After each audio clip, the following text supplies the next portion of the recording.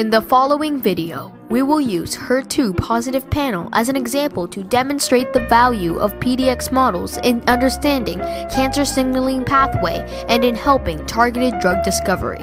When HER2-positive gastric PDX models are treated with anti-HER2 antibody, Herceptin, about half of the models showed tumor regression or stasis, while another half kept progressing.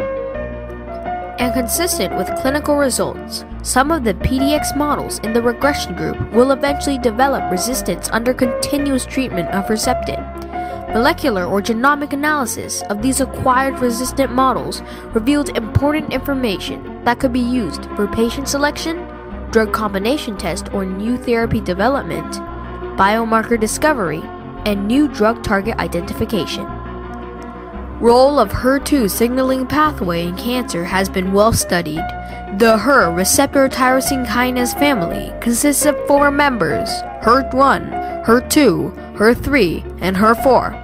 HER2 signaling is started with ligand binding, receptor heterodimerization, followed by activation through downstream signaling cascades, including the MAPK proliferation pathway and/or the PI3K/AKT pro-survival pathway to regulate cell proliferation, survival, and apoptosis. Herceptin is an improved antibody drug targeting HER2 in breast and gastric cancer.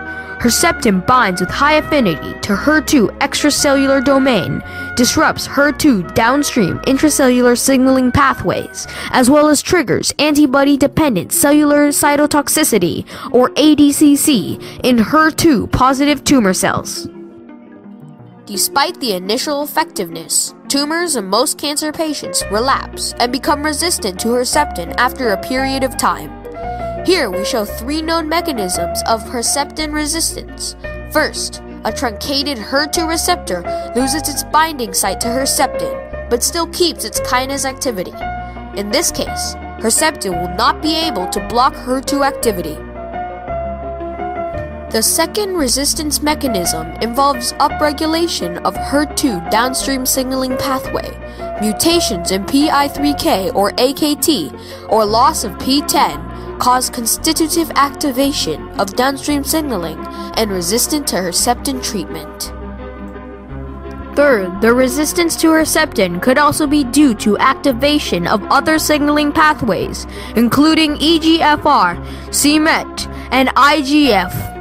In these cases, the growth inhibition effect induced by Herceptin can be compensated by increased signaling through other pathways, resulting in Herceptin resistance.